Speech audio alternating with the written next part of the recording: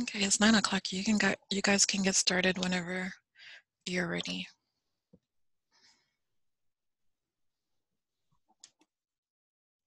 Do you want to do the introduction first before you pull up the screen? Yeah. Is Dr. Omugo going to do the introduction, or should I just go ahead and dive in? I could do it and probably just introduce you and then you can start. All right. That's okay. Okay. Good afternoon, everybody, or good morning, good evening, wherever you are. You're welcome to our Global Ubuntu Dialogue today. And this is going to be a very different one today. We have our own very own Dr. Paul Easterling, Oga of Humanities, and he is going to be delivering his first lecture today. I'm excited because I'm so looking forward to it. And it's on, what's the topic of your course again? Collective. Yeah, collective action. We'll deal with our early Pan-African movements.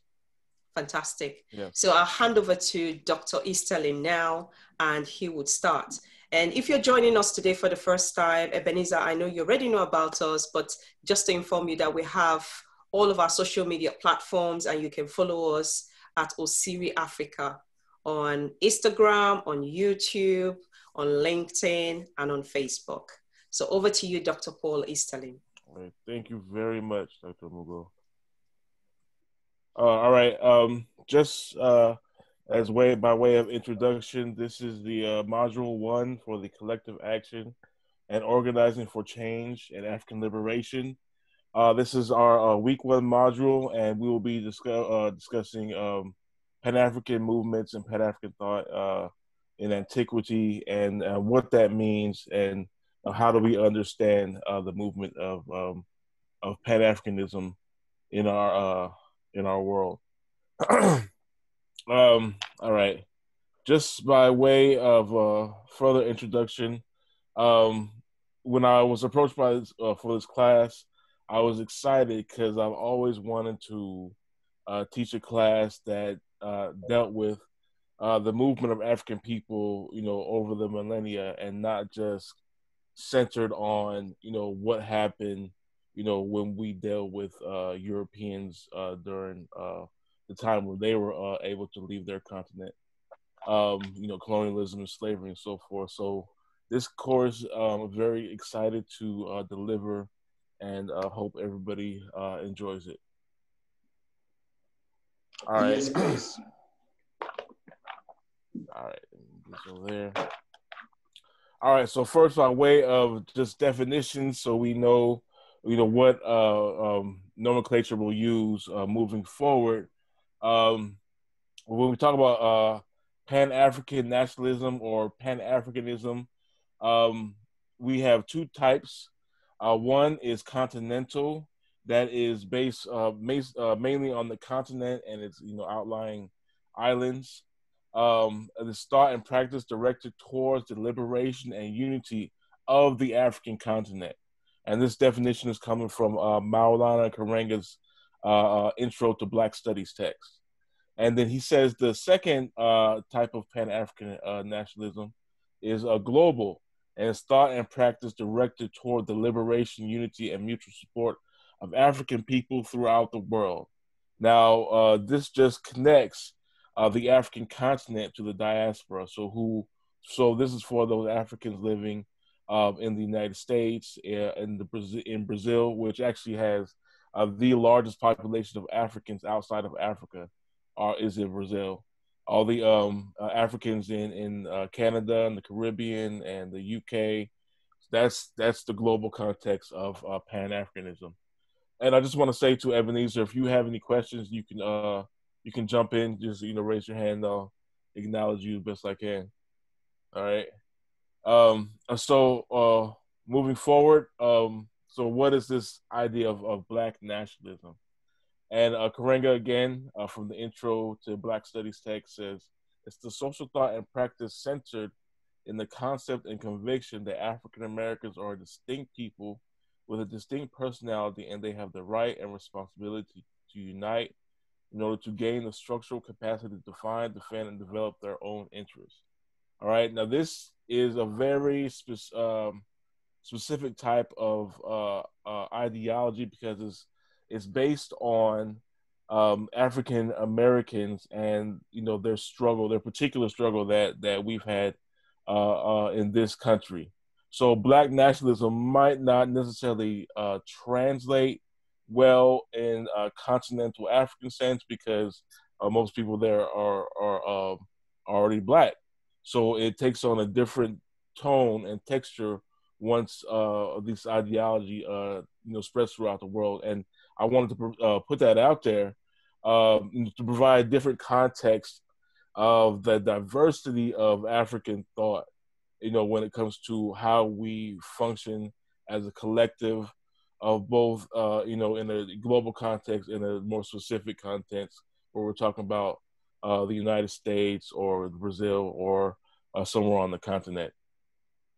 Again, this definition is region specific and does not necessarily include the interests of African people and other nations. And that's what I was just saying. The definition is also based on racial consciousness, not cultural consciousness. And that is extremely important point, that to understand yourself from a quote unquote Black point of view, whether as opposed to an African point of view, kind of reduces the person to their color identity rather than their cultural identity. And as we move along in this course, and with Osiri University, cultural consciousness is, I think, our primary objective rather than simply a racial consciousness. Excuse me. John Henrik Clark speaks to this point. He says it's time for Black people to stop playing the separation game of geography, of where the slave ship put us down. We must instead concentrate on where the slave ship picked us up. And again, this is specifically speaking to those Africans in the diaspora who may have a more of a color consciousness or even a nationalistic consciousness, being if you're Jamaican or Dominican or Brazilian, and base it more on the cultural context. All right. And he argues that when we speak about Black people, wherever they are in the world, their name must reflect three things: land, history, and culture. And again, he argues that, Black people, when Black people call themselves Black, it tells people what you look like, but it doesn't necessarily tell you who you are. All right. And again, we want to focus away from, just the surface understanding of what it means to be African to a more cultural context. All right. Just to, put it in context, I'm light skinned. So anywhere in the world, I can be seen as, brown skin. I can easily blend into a number of different contexts just based on skin color. But my cultural consciousness is African. And that's the point that John Henrik Clark was trying to get to, that we need to focus on land, history, and culture rather than the pure aesthetics of our skin color. You have any questions so far, Mr. Ebenezer? You're on mute. Okay. You good? Excellent intro to that. All right. I just want to make sure you But I have some contribution at the end of the. Excuse me? I had some contribution from my readings, which is other than the material you provided to add, and I guess you may be interested. Okay. We'll keep moving along, and then we'll talk a little bit more about your questions as we move along. Thank you. All right. So just wanted to give a few more understandings of what Pan-Africanism means. Dr. W.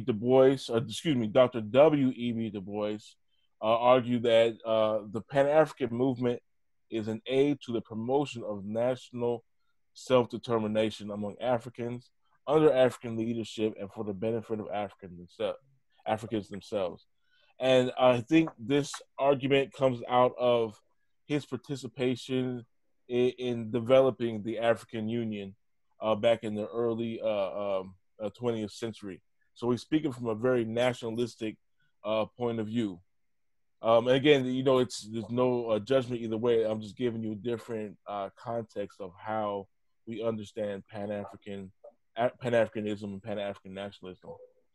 Next one, Peter Esadike argues that Pan-Africanism is a political and cultural phenomenon which regards Africa, Africans, and their descendants abroad as a unit. And again, this is more of a global Pan-African perspective that Esadike provides. Again, to Dr. John Henrik Clark, who argues that Pan-Africanism is about the restoration of African people to their proper place in world history, to facilitate and bring about the ingathering of African people throughout the world, and to restore what slavery and colonialism took away. All right. Now, John Henrik Clark, being a historian, is very focused on, rebuilding this history of African people, and so we can be at the table of respect when we speak about how the world is and how we are going to be moving forward. Dr. Emerson argues that the sense that all Africans have a spiritual affinity with each other, and that having suffered together in the past, slavery, colonialism, they must march together into a new and brighter future. In its fullest realization, it would involve the creation of an African Leviathan in the form of a political organization and association of states. It might also involve an almost infinite variety of regional groupings and collaborative arrangements, which are partial embodiments of the counter-embracing unity, which is the dream of true Pan-African, the true Pan-Africa. All right, and he's speaking more on developing a concrete coalition of African people on the continent and throughout the world. All right. Moving forward. So the text that I will focus on today, and this is the text that I sent to the class, comes from Kwame Nantambu. It's Pan-Africanism versus Pan-African nationalism and Afrocentric analysis. And I wanted to provide, because I like the way he breaks down the different historical facets of Pan-Africanism and attempts to, give the long view of what Pan-Africanism may mean. So he argues that Pan-African nationalism is the nationalistic, unified struggle resistance of African people against all forms of foreign aggression and invasion in the fight or nationhood or nation building. The primary goal of Pan-African nationalism is the total liberation and unification of all African people under African communalism. Pan-African nationalism seeks to achieve African nationhood and nationality, human perfectibility based on several cardinal principles/virtues of Mayat. And we talked about Mayat a little bit yesterday with my other class, and that Mayat is self-reliance, self-determination, self-reliance, self-determination, the creation of Pan-African national solidarity, and the confraternity among all African people on the continent and in the diaspora. A cooperative, humanistic, and communal value system, spirituality, and traditional extended family modus vivendi, and polycentrism. All right, so he's trying to give a large definition of what it means to be Pan-African and move towards a sense of Pan-African nationalism. And it is a large undertaking, right? We're talking about working to align over 1 billion people spread throughout the globe. All right, so the idea of Pan-Africanism is a large and extremely daunting idea, but I argue as we move along that this idea is worth fighting for. Moving forward, let me get a little drink. Excuse me.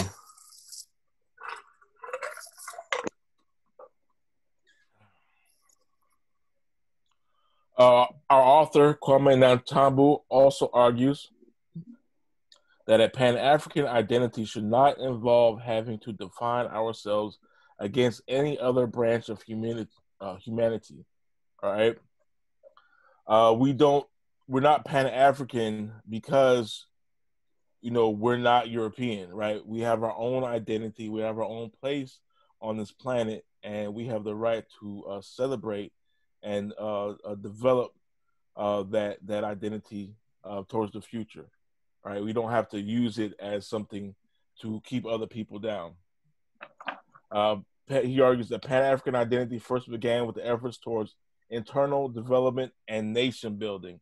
So, to give context to this, he's arguing that when African people started to develop themselves in the Nile Valley, for instance, and started to develop kingdoms and empires, and developed writing and technology. These are the early elements of Pan-Africanism, the early elements of Pan-Africanism. Excuse me. In addition, he argues African people have fought against foreign invasion and encroachment for centuries and have worked internally to develop their own and protect their own interests. He argues that the long view of Pan-African unity moves us away from defining our African identity against European non-African identity. Rather, Pan-African identity is to be defined on a cultural identity which is based on collective effort of Africans working to develop their own interests. And again, he's just saying that we are African people not because we're not European, but because we are working to develop our own interests, right? Is to remove a need for an antagonist, so we are able to develop ourselves based on our own interests rather than based on the idea that we're just not them, right? And I think that's a very important part, that we don't need to be ourselves because we're not them. We are ourselves because of who we are already. And he argues the short view of Pan-African unity is centered on those efforts of African people who resist white supremacy and European hegemony.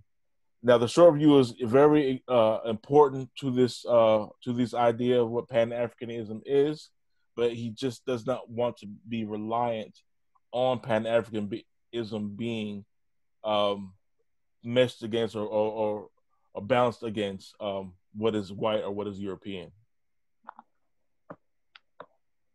All right, so he breaks down the stages of Pan-African development going back to ancient Egypt, which we will refer to as Kemet in this course, and he moves it forward step by step based on this idea.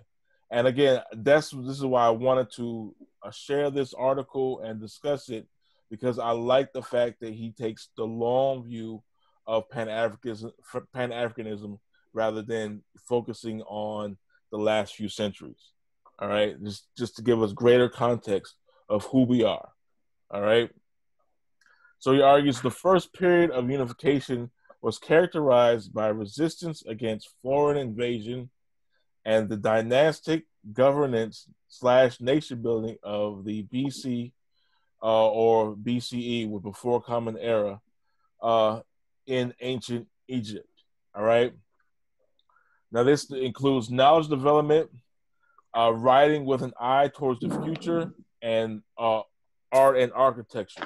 And just to further tease out these points, so Kemet is one of the foundations of human culture throughout the world.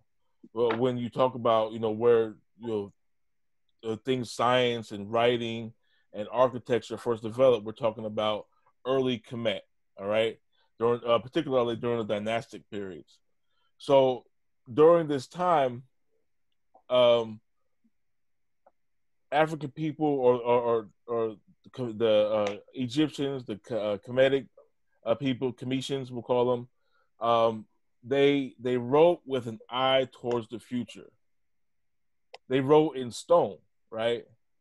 They didn't write on paper. They did write on paper, but they didn't only write on paper. They had the means to write on other things, and I believe that this might have been for a reason. That if we write something in stone, it's difficult to destroy, right? Whereas if we write something in paper, a good fire will take care of that, and that destroys, all history, right? If ancient Egyptians or ancient Cometians only wrote on paper, we would know nothing about them, right? Which means that somebody else could easily take credit for what they did, right? But they wrote in stone, they carved in stone, and they wrote, they carved their faces on stone, so generations later we can look at who these people were, right? So we don't have to be reliant on Hollywood renditions of who the ancient Cometians were. We can look back at the stones themselves and say, oh, these are the people. This is what they look like. We can see their facial features. We can, in those instances when they use color, we can see the color, right? And this is an important point because writing in stone, it ensures that later generations will be able to see it. And in architecture, we can see the dynamic things they did with it. So this first period is very important, particularly for us now as African people, as we've been told, time and time again that African people have no history. Well, we can stop and say, well, no, that's not true, because look at Kemet. And it's not just Kemet. We can look at Nubia, we can look at Kush, we can look at Meroe, we can look at a number of civilizations that go all the way from the base of the Nile, the mouth of the Nile, down to the Great Lake region where it starts. Right, that's called the Nile Valley. That's a 4,000-mile area of culture that has been preserved. A lot of it has been preserved. All right. Now, moving on to the second period, Nantambu argues that the second period of Pan-African development was characterized by the continued resistance against foreign invasion in ancient Kemet to the dawn of the AD era and beyond. The contemporaries, with the development of religion, culture, civilization, educational systems, nationhood governance, and the social norms and customs by Africans or Moors under General Jibril Tariq, Rock of Gibraltar, during the occupation of Spain from 711 to 1485. So what he's speaking about is at the end of the dynastic period of ancient Kemet and the rise of Greece and the rise of Rome, you see a decline in Egyptian culture. Um, the civilization is old. It's 2,000 old, over 2,000 years old by this time. So it's declining. It's tired, and other civilizations are starting to rise up. As is, just the way history happens. So the Greeks rise up, and then the Romans rise up, and at this time, around the time we get the changing from the before the Common Era to the Common Era, uh, the civilization is dying out. But they were fighting their way out. They weren't just laying down. They fought. And from here, we give a number of migrations that spread throughout Africa from ancient Kemet. As Kemet is declining, some of the inhabitants of ancient Kemet start to leave and go to the Western Africa and Southern Africa, in order to preserve their culture and, in order, to just move on. The civilization is declining, so we move on. then this took place until about 400 or 500 in the Common Era. So Egypt really does not fall completely until almost the Muslim era, in the Common Era. Now, when this comes about, we have the rise of the Moors, who are a nation of African people centered mainly in northern Africa, northwest Africa, who uh, um, occupied southern Europe for a number of centuries, from 711 to 1485. So you have about 7 centuries where northwest Africa and southwestern Europe is dominated by African people. And when I say dominated, I do not mean that there was um, severe oppression or slavery. There was a number of dynamic things that the Moors brought to Europe, culture and art and a sense of civilization. So there was a lot of dynamic things that were happening with the Moorish occupation of Spain. And this is an important era as we connect the dots from the ancient world to the new world in terms of African civilization. And during this second period as well, we have the development of large empires in Western Africa. We have the Kingdom of Ghana. Before we have Ghana, the nation state that we know now. We have the Empire of Ghana, and then again before we have the nation state, the modern era nation state Mali. We have the empire, the Malian Empire of medieval Africa, and as well we have the Empire of Songhai. Now these are three very large empires that they rose and fell. So Ghana rose and fell, up rose Mali. Mali rose and fell, then up rose Songhai. And during this period as well, you have um, cultural development, artistic development, agricultural development, intellectual development.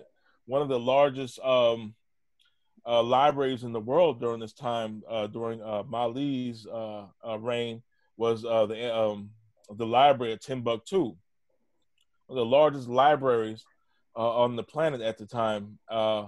And again, this speaks to the intellectual development that was a critical part of Africa's growth from the ancient world to the new world. All right, so again, destroying any belief that African people did not have culture and did not have civilization, as we are seeing that this has been the case for 5,000 years, and it continues to grow.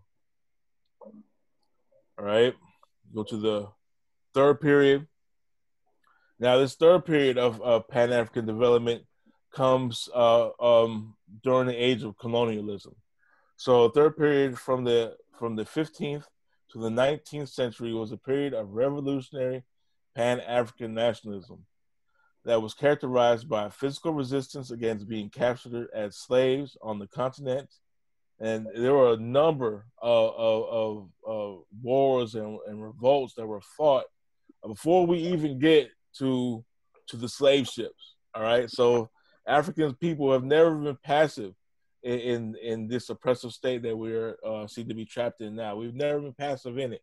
So from the beginning, there were fights and wars and skirmishes and battles against the process of enslavement. And then we have slave revolts that happen all over the Americas. There's hundreds of them, and that's actually one of the my interests that I've been studying for a number of years. The different slave revolts that happen throughout the Caribbean, South America, all over the United States. Just a couple. One of the names: Nat Turner led a slave rebellion in the Virginia, I believe it was Virginia. Samuel Sharp, I believe Samuel Sharp was in Jamaica. Paul Couffet, he was he developed the early African American or early African Masonry. Digimar Vesey had a revolt in Virginia as well. You have Toussaint Louverture who liberated Haiti. So it's excuse me, and and then we have the intellectual development that came along with this. So not only do you have a number of names that were physically fighting against European oppression, European hegemony, we have a number of personalities who are fighting academically or intellectually. That is right. So some of the intellectual champions are Bishop Henry McNick Turner, Martin Delaney, Alexander Crummell. That's a typo. It's a Crummell spelled with a C. Henry Highland Garnett, David Walker, Edward Wilmot Blyden, and there's a number of other names. I just didn't want to bog down the text with a number of names, with too many names. And then we also have wars that are going on the African continent. So this is not just happening in the diaspora. It is definitely happening in the diaspora and Haiti and the uprisings of Jamaica. But we also have Africans continuing to fight and push for their own interests and their own survival on the continent. The Anungo Wars, the Ashanti Wars, and the Zulu Wars are just a few examples. There's a few examples of the many, many wars, skirmishes, battles that were fought to fight against European hegemony and to work to develop African interests in a global context. All right. Let's moving along. Dr. Yes. Easterling, Yes.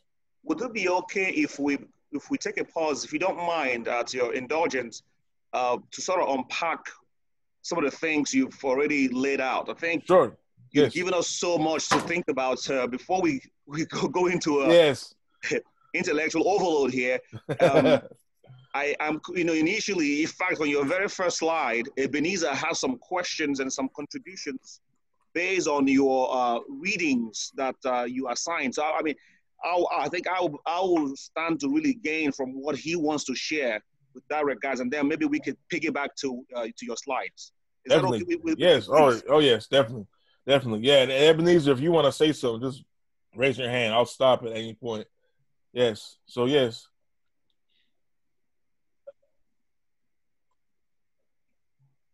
Ebenezer, you have the floor. Well,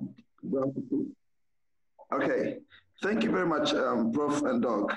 The study or the readings quite interesting because prior to my readings, I've always thought that the struggle for independence, which is from the colonial dictatorship era, began quite recently because our readings in our literature over here, suggest so. Some of the things I chanced on or I have known, thought from a Ghana's perspective, we gained our colonial independence from the British, which began prior to 1957. But I chanced on some readings which got me excited because of the work Kwame Natambo had done. And he's categorized them into eras or periods. And it's amazing. For example, we knew about 1958, some efforts by Kwame Nkrumah to kind of put all the other nations which were not liberated together. For example, we had a speech he made that the independence of Ghana, of Africa, will not be achieved if other states, even though Ghana had, were still under colonial bondage. So he made efforts with meetings, several meetings, some of which I chanced on and I read. And it's exciting to know that it predates way back, as the Kwame Natambo had postulates. Yeah. And this is what I would just want to, if time permits, I could share with you some of those things I got. Right. Yeah, and I think that's very important. What you're bringing up, because Kwame Nkrumah had a vision, and he understood that if it can't be just Ghana getting liberation, because this is a small area on a large continent, and we're literally surrounded by the enemy. So that's why he had the forethought to go out and be like, okay, we're going to do this in Ghana, and we may be the first, but you guys need to get your stuff together too. Because after we do it, these Europeans, they might come back harder for us. And instead of allowing Ghana to be recolonized or re-enslaved, if there's a pattern of and a trend towards decolonization, Europeans would be less apt to fight against it, because it would cost them in lives, it would cost them in money, and it would cost them in time. So Kwame Nkrumah's vision is just spectacular. I love Kwame Nkrumah, because he understood if this is not done collectively, it's not going to get done. Or it's going to get done, and then we might fall back even further. Beautiful. I mean, for me, I think when you were sharing about the movements and periods, what I'm getting from it is that the Pan-African movements have been about a quest and thirst for knowledge. I mean, that is what I was say knowledge and freedom, both of them. That is really, and so it behooves us as African people to wake up every day and spend every moment of our lives on this intellectual quest for knowledge and this quest for freedom. Yep. That is what Pan-Africanism is all about. Based on the little that I've heard, I mean, you sort of couch it in historical terms. You went from Kemet, and you talked about the Africans in Europe, the Moors, and then back to the continent. In each of those periods, what I'm seeing is a people who are interested in gaining wisdom and in liberating themselves. Sure. Yes. And so, when I talk to Africans, and I always ask folks, what are you doing for your intellectual well-being? What are you doing to learn more? So it's not just enough that you want to make ends meet, right? Or you could have a job. That's fine. That's all good and dandy. But to be a true Pan-African, you have to engage your mind. And for me, it's so refreshing that I'm in this classroom right now with Ebenezer. Mr. Ebenezer, are you in Uganda or in Ghana? I know you are Ghanaian, but where are you? I'm in Ghana, Accra.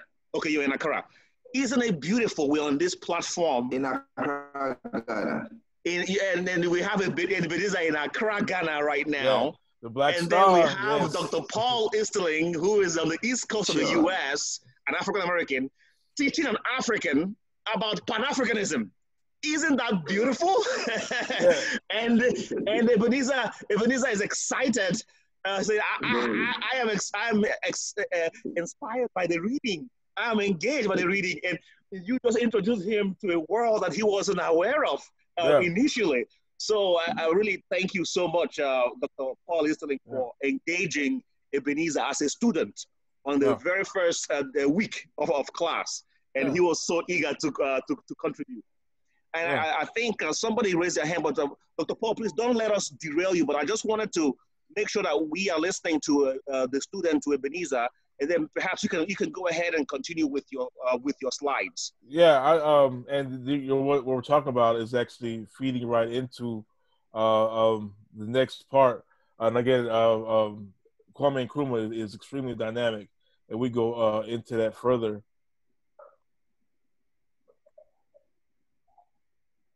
Yeah. And so this brings us to the fourth period, and this is the period in the early 20th century. And this is the critical period that we're just started talking up. So this period was characterized by the intellectual, geopolitical, scientific, and cultural Pan-African nationalism of the 20th century, exemplified by W.E.B. Du Bois, Henry Sylvester Williams, Kwame Nkrumah, Maurice Bishop, George Padmore, Marcus Garvey, Malcolm X, and the list goes on, right? So we can see the list. I'll let you read the list for yourself, but I wanted to further uh, implore about the importance of this period. All right, so let's take Kwame Nkrumah. All right, Kwame Nkrumah, when he came to the United States and studied, he went to Lincoln University. Now, why is that special? Because Lincoln University is an HBCU, a historically black college/university in the United States. So he came here to the United States and went to where he saw his people, right? He came here and he joined a fraternity, a black fraternity, Phi Beta Sigma.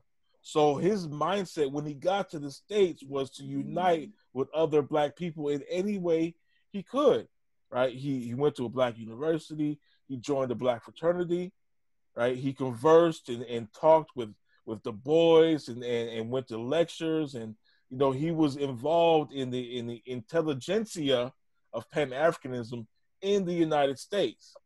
Then he went back to Ghana. And he started to develop this idea of Ghana as a nation state. All right, we're not talking about Ghana, the empire of medieval Africa. We're talking about Ghana, the nation state of the 20th century. And he started to develop this idea of the nation state. And he chose for the symbol of that nation state as it developed as the Black Star. Now, what is the Black Star?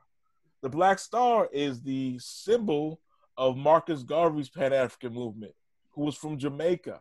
He developed the Black Star ship line, which he meant for the Black Star ship line to start shipping African people back to the continent from the New World.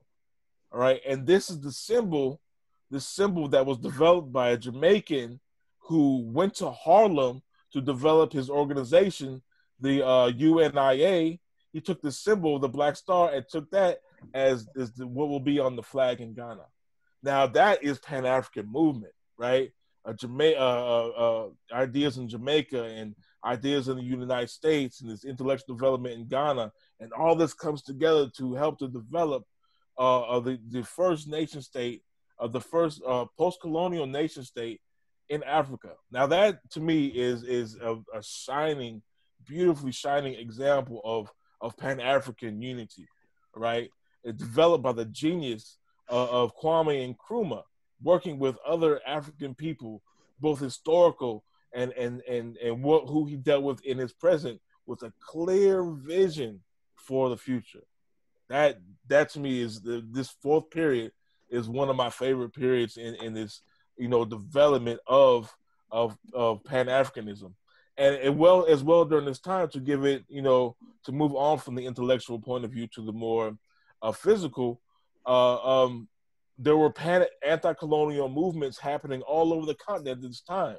People physically fighting, engaging in wars to liberate themselves from the oppression of Europeans.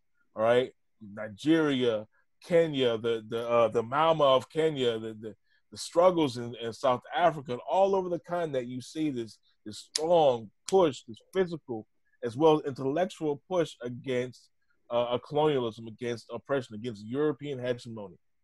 And furthermore, at this point, I have to bring up the work of Dr. Sheikh Anta Diop, because Sheikh Anta Diop of Senegal developed a way to look into the past towards Kemet, towards ancient Egypt in particular, for us to understand that these people are African.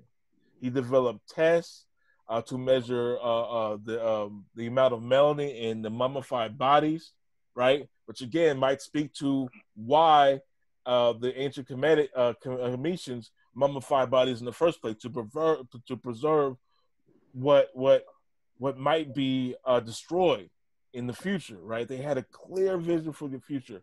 So Sheikh Anta Diop, he worked to develop our understanding that ancient Egypt, ancient Kemet were African people. So if we are capable of doing this, right, in ancient Kemet, ancient Egypt, we can do anything, and that's the importance of the intellectual development of Sheikh Anta Diop. We are sitting here, all of us, kind of intellectual children of Sheikh Anta Diop, and the powerful work that he did in working against European colonial thought and European intellectual hegemony. And we'll move on. That's the fourth period. Now, the fifth period I developed for myself. So this moves beyond what Dr. Tambu argues in his text, and I push it a little bit further because I believe that we're in the midst of another renaissance going on. And this argues the late 20th century and the early 21st century. Right now, what's going on, Pan-African unity is defined by the continued development of culture and knowledge, as well as the continued resistance to white supremacy and European hegemony. And I developed this part because I didn't see anything about the anti-apartheid movement in Dr. Tambu's analysis, and that because it might be in part because that it's a later development. We didn't get the destruction of apartheid till the early '90s. We was well into the late 20th century before we get this. Right, South Africa had a particularly arduous struggle. So that's important to acknowledge. All right. And then after, apartheid, we get the presidency of Mandela. And that's a critical point to acknowledge. I would argue that hip hop culture itself is a clear example of a continued resistance against European hegemony. The idea of the Afrocentric paradigm that was developed in the of the African American intelligentsia here in the late 80s and the early 90s. Dr. Molefi Asante, for instance, Dr. Maulana Karenga, a number of these thinkers that we will talk about further. But this is starting to develop as well in this fifth period. And then in further, into the 21st century, we got development of Black Lives Matter. We have End SARS in Africa, in Nigeria to be specific. We have the movement for reparations, and then we have the continued development of Black art. And I'm thinking about the movies that's come out the last few years, the Black Panther movie, for instance, some of Jordan Peele's work that works hard to put Africa and African people at the center of our discussion, of our perspective of the world. And this is what I term as the fifth period of Pan-African development.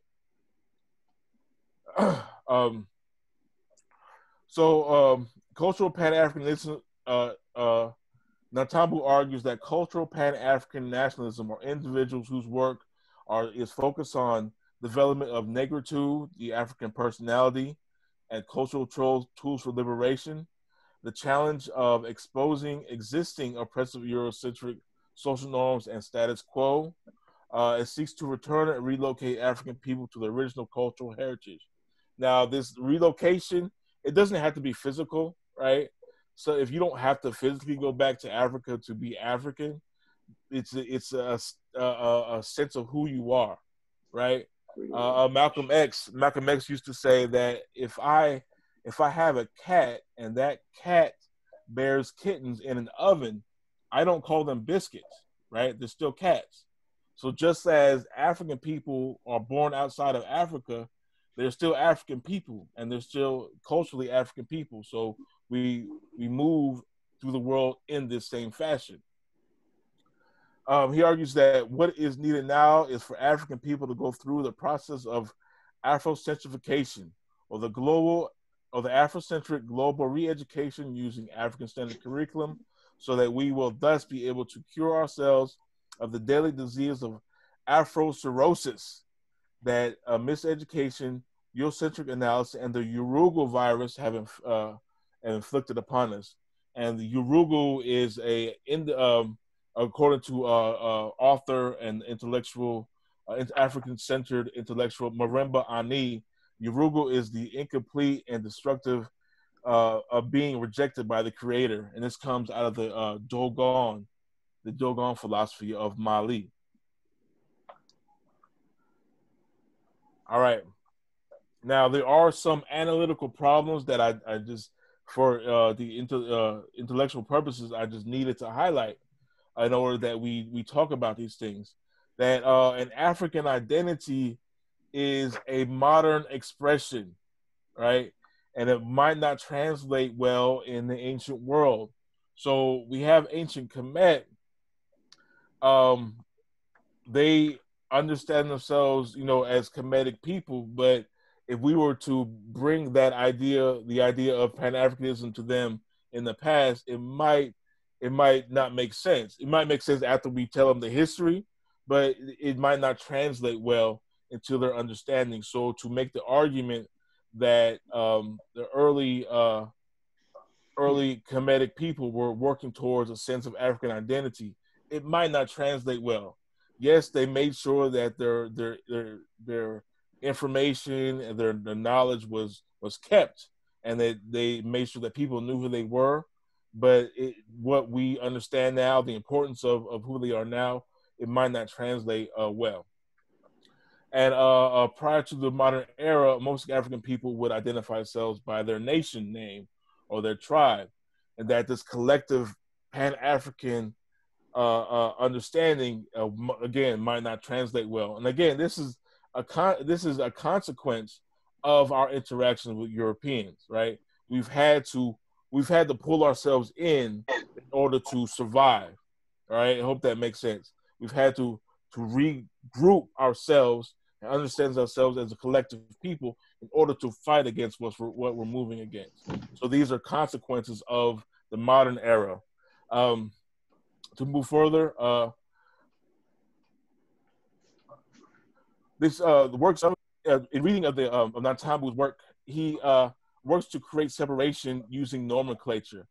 So he delineates Pan-African nationalism from Pan-Africanism or any other type of nomenclature, and I think that that is just it was problematic in that he needed to work towards bringing the ideas together rather than setting himself apart. And that's just my intellectual take on his ideas. It's like he worked to carve his own ideas out, but rather than trying to kind of bring it all in. And lastly, Africa is not a monolith. Who is African translates differently based on cultural context. So, to provide an example, in South Africa, there are hard lines between who is black, who is colored, and who is white. Right? These lines are very hard and they're rigid. But in the U.S., if you have one drop of black blood, you black. Right? That's just the way it works for us. It's because that's how we were treated. Right? It doesn't matter if you had two white grandparents. If one of those black grandparents were black, you were black, regardless of how light skinned you might be, right? Regardless of how fair or straight your hair might be, because that's our context. So a black person from America who was light skinned like myself would go to South Africa and be considered colored, right? So we have to consider these things as we move forward, trying to bring a billion people together. Again, I started out this conversation talking about the daunting task that it is, that Pan-Africanism is. And these are the things that we have to deal with, right? We have to deal with our understanding of culture, of context, and how we are to be in this world together, all right? And we have to be respectful of others, of our respective histories, right? our history in the United States is a bit different from that of South Africa, did it different from those in Ghana. But if we find the commonality, that common kernel of our culture, we can move forward with that in very productive ways. And it's a link. Yeah, that's it. Oh, yeah, that's it. Perfect. That's the bibliography for the text. Just take a look at that, and that's it. I think, just so you know, someone raised their hands. One of the students, Mr. Carlo's hand is raised. So, Carlo, do you mind turning on your video so we can hear your question? Mr. Carlo, there you go. You are mute. Mute. Unmute yourself, please. You're on mute.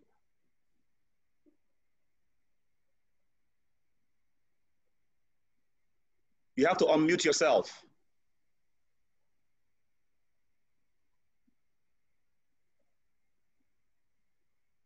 We can't hear you. Okay. Are you hearing me now? Yes. Yes, I have done, although the article came a very bit late to me yesterday, due to time differences. Yeah. So I have to rush my readings.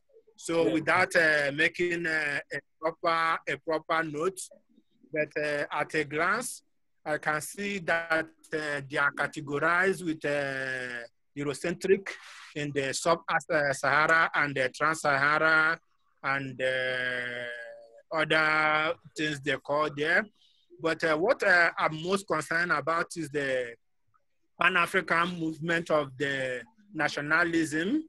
So I was very much interested in the movement of the nationalists because they have a very strong mind, because their mind was the kind we don't have in this our generation, because the kind of mind they have then, that is better that they die. I don't think any of us have it now, because we are afraid of so many things. We want to protect our life, we want to protect our family, we want to protect our wealth. So we don't have that kind of mind. But the only question I want to raise is how the whole thing started in Kemet, because I can see Kemet is a trans-Saharan, where it's mostly dependent on the Sahara deserts, which make up Arabians. So I'm trying to bring out there that it's a little bit complicated, because most of us down in the West Africa, we see ourselves a little bit quite, let me say, skeptic from the Arabians. Although I don't see African origin, my native from originating from the Arabian origin. I'm trying to see another kind of question there too, which the Pharaoh then, what his name Ade, was able to join the two Niles. So his effort was quite recommendable.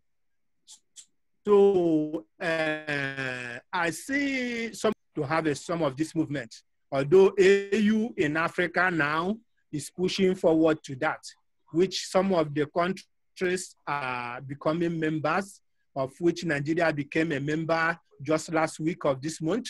And although the effectiveness is coming up by January 1st of 2021, we are still hoping to know how this movement will go about. Thank you. Let me just say that we have officially ended the Ubuntu dialogue, but we're going to remain on here for a little while for people who have questions. So perhaps Dr. Easterling, you can go ahead and address the question. I think the first one I heard is about the fact that when he thinks of Kemet or Egypt today, he thinks of Arab, right? People from the Arab. So he's trying to figure out, okay, how are they Africans when they are how is Kemet African essentially? All right. So Yeah, Egypt presently, yes, is Arab. So when we speak about Kemet, ancient Kemet, we're speaking about 4,000 years ago. All right, and this was well before Arabia or Islam was a thing. It was well before that. All right, so the movement of African people developed along the Nile Valley. So when we talk about the Nile Valley, we are talking about Kemet, but we're also talking about a large 4,000-mile area. And within that area, Black people, as they have symbolized themselves on the walls and in the architecture, they symbolize themselves as Black people, not as Arabian, right? This notion of a lighter skinned people coming from Egypt is a product of the invasion by the Greeks and the invasion by the Romans. All right, so this is something that happened on the tail end of Egypt, the tail end of Kemet. We're talking about 500, around the year 500, 300 BCE. All right, and when I was speaking about ancient Kemet, I'm speaking 2600 BCE, right? So 2,000 years before we get 2,000 years before we get to the Greeks and the Romans and the invasions, we have African peoples building ancient Kemet, and the Arab invasion of this area did not happen well into the Common Era. So we're speaking about 500 CE, about 1,500 years ago, right? And again, the long view. We got the long view of what Pan Africanism is. So we're speaking about Egypt 4,500 years ago, over 4 millennia ago, and that's why we have to have this long view, right? We don't see, Let me show we you. don't, Let we me don't show see the. you something. I'm not interrupting you. Say it again. Yes. Okay. Yes. Let me clarify the whole thing more better, because artist categories, he categorized the intellectuals and the geopoliticals and the other group of people he was mentioning. What I'm most interested in is the scientific Pan-Africanism, because these are the people that are bringing up this light to the whole Africa, because I believe they should keep on this light shining so that they will not hide it from anyone. Yeah. So each and every one of us can see the brightness of this light from Right. the scientific Pan-Africanism. Right. And to further speak on this development and the Pan-Africanism in the modern age, you said that you didn't believe that people in the modern age have the same fight as we did decades ago, and I would have to push against that statement again to my last slide, that we see a lot of development right now in the African world. Again, the Black Lives Matter movement is connecting all over the world. It is centered in the United States, but it's also being observed in other countries. And SARS movement in Nigeria as well has gained a lot of interest here in the United States. And again, the intellectual development of the Afrocentric paradigm, the artistic development of hip hop culture, which is again centered in the United States, but it's spread all over the planet.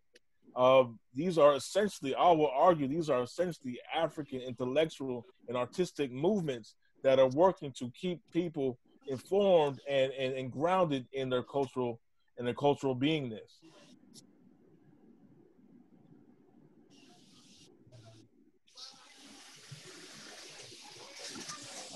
Do we have any more questions? I know we're running over a little bit. There's questions on the Okay, Q&A chat. okay. Let me.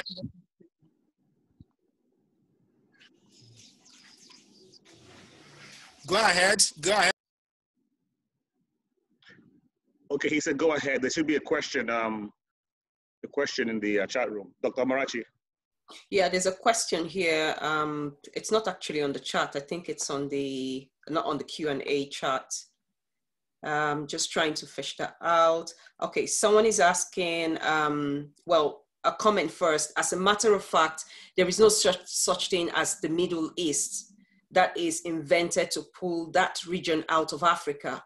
Where is our Middle West, Middle North, Middle South? So I don't know if you want to shed more light on that. Yeah, that is an argument, a worthy argument that I've encountered a number of times. It includes, grouping that Arabian Peninsula into the whole of Africa, and culturally speaking, I don't have any issue with that in particular at all. Um, Again, the Arab, the modern day Muslim. Again, this is something that is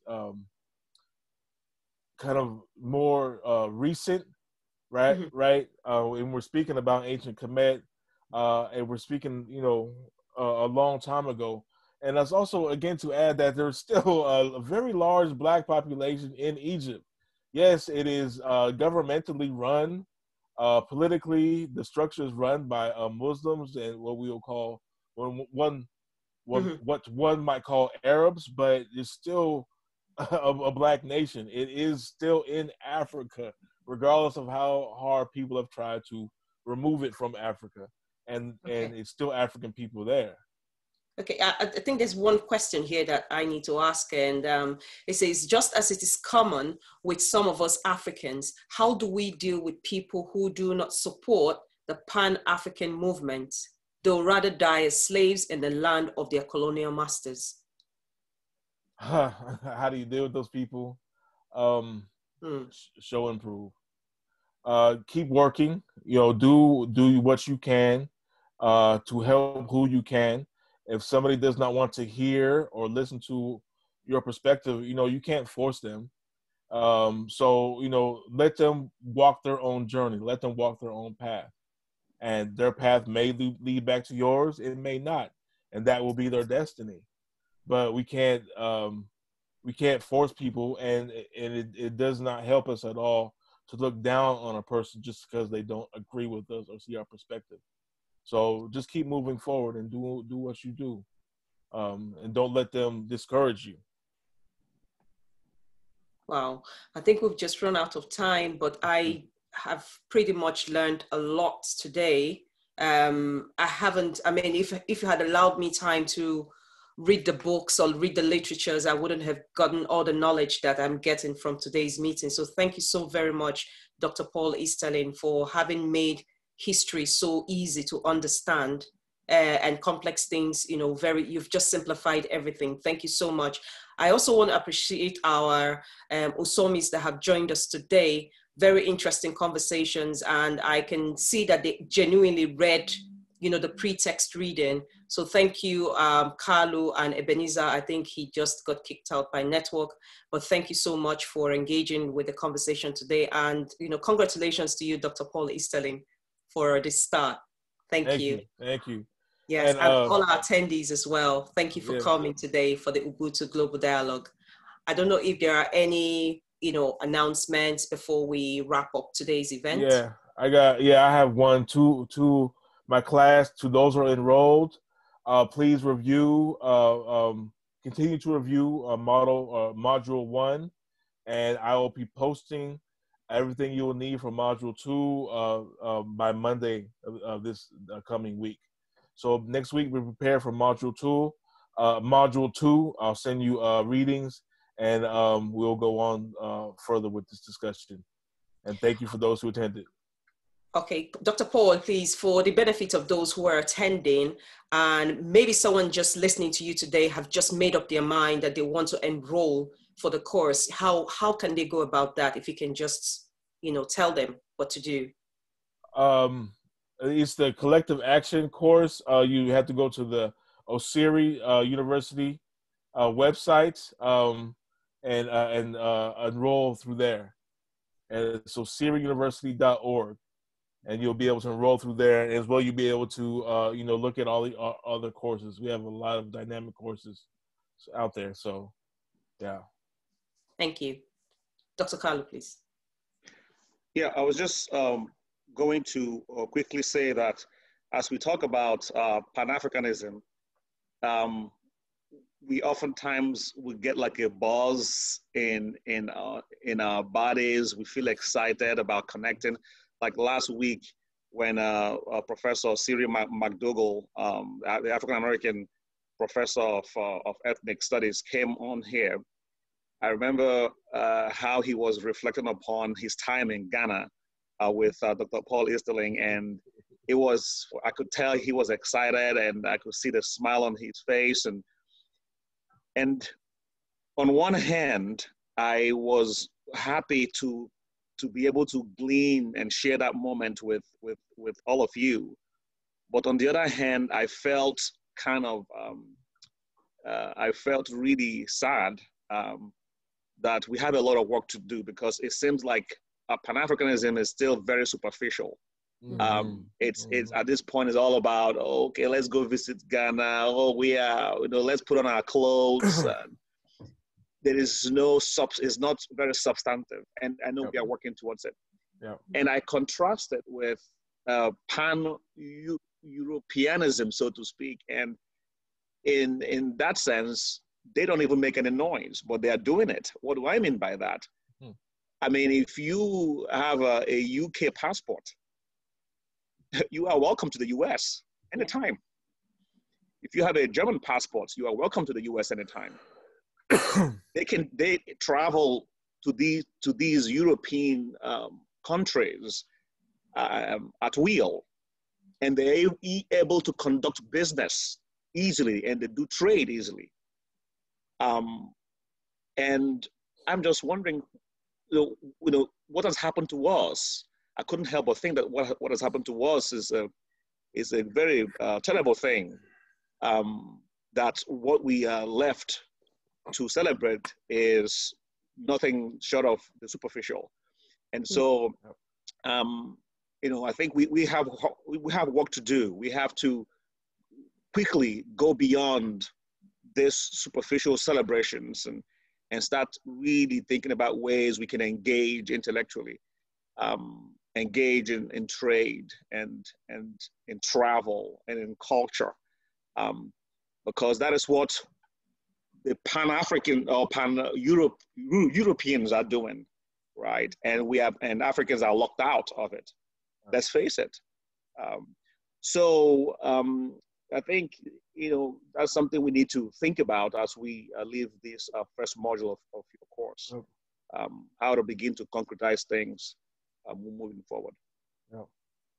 Yeah, I would agree with that statement. Again, just something else I said, is that we number 1 billion people on this planet, and we're spread all over it. So there is no reason as to why we cannot start developing ourselves intellectually in a collective sense. 1 billion people on the continent and throughout the world. 1 billion people. That's a lot of human potential right there, and that is what we have to do, and to not be superficial with it. I agree with you 100%, Dr. I mean, if you just think about Simon Cowell, right, for example, from the UK. I mean, he comes to the US and dominates the entertainment industry. He has it's a great green pass, I mean, that's a beautiful thing to see, right? Was it Morgan Pearson? Is his name? He's from the UK, came here, became a CNN host, and the reverse is also the case. Americans go to Europe, and so we see that working.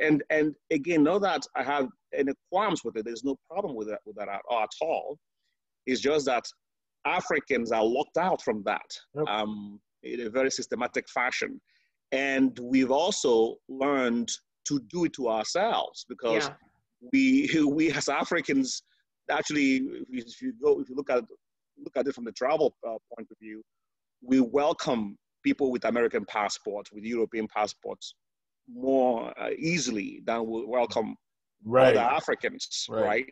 You know, so this is a terrible thing, like I said, that's really happened to us, and you know, and yes, please. If I may, I mean, what you said is also speaks to what the last speaker last week was talking about, the change in mindset, because even for us as Africans with the ECOWAS passport, so I have a Nigerian passport, for example, and you want to go to West African country, doing business is not even easy, even with the ECOWAS passport.